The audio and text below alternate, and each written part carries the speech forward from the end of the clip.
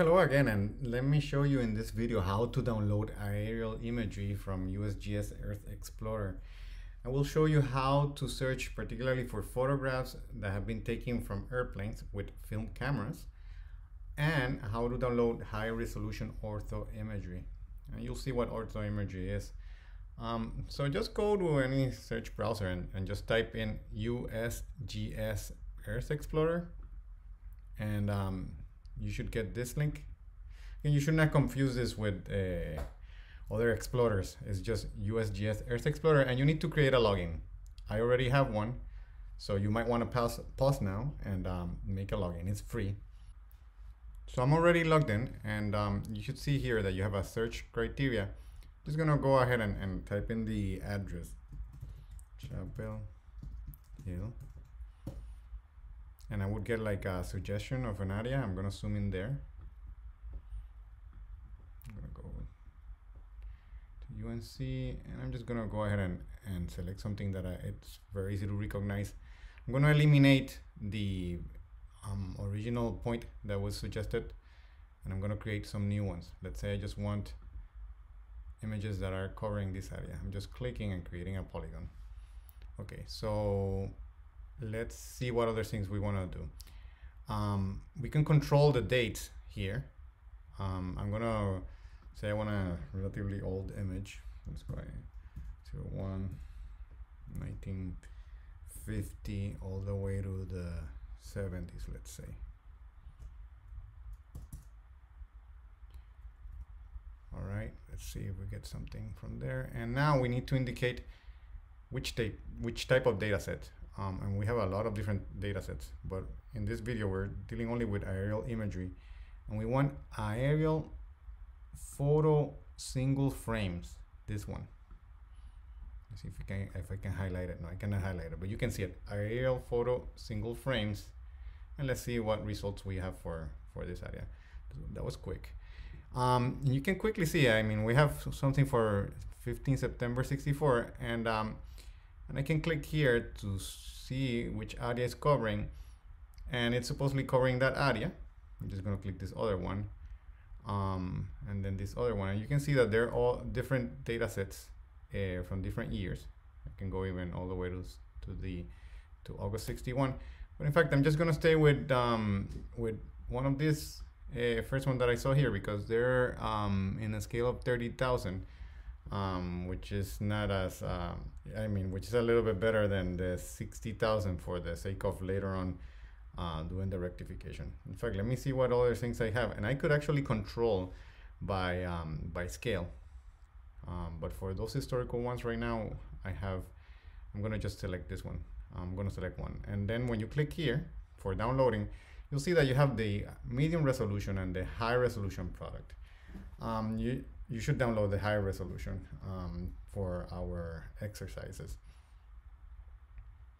Okay, so let's go back to the data sets, and let me show you. I'm gonna unclick this here, and let me go to the search criteria and eliminate the dates, or just go ahead. What I can do is just put here in 2019, so it's grabbing a very long range. And in the data sets, what we want to do is select now high resolution ortho imagery, and click results, and now you'll have a lot of different data sets. And when we click here the footprint, now we're definitely going to be when we get the data set, we're actually going to get that data in this area. In the previous example of the historical image, you're not definitely sure what you're gonna get, because those images have not been georeferenced, which is something I'm gonna teach you in a video as well. So let's go ahead and download this one for February 13, 2013. And you can see these are much bigger data sets, so this will take a while. So I finally downloaded the data, and I decided, instead of using the 1960s image for the sake of the exampling that I will do in the next video, I downloaded an image from 2002, which is a finer resolution, and you can see the buildings easier, and this will be better for when I do the example on georeferencing. And if you don't have a Mac, it probably will download in its compressed format. And the problem with PCs is that it does not recognize that format to get to see the TIFF file, which again you can see I can open it very easily with preview. And so in the case of a Windows, you will have to download and install 7-zip, which can recognize the format.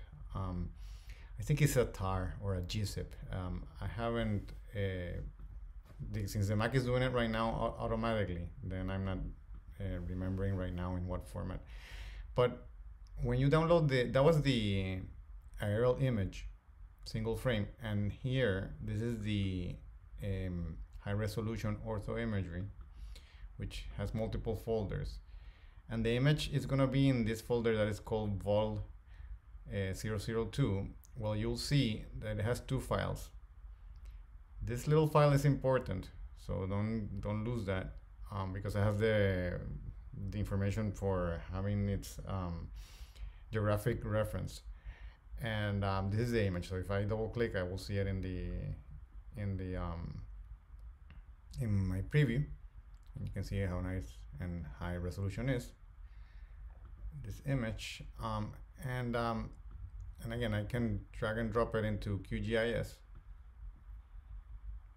I'm gonna click OK, and you can see that it has a coordinate system, so it's rectified. Okay, so that's good.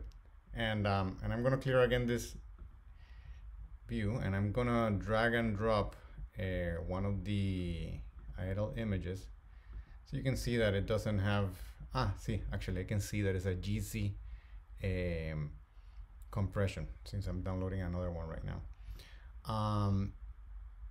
And you can see that this does not have a reference. See, this is the historical image, and you can see that the corner here in the bottom, it's the 00. So in the next video, then I will show you how to take an image like this one that doesn't have a reference and give it a geographic reference.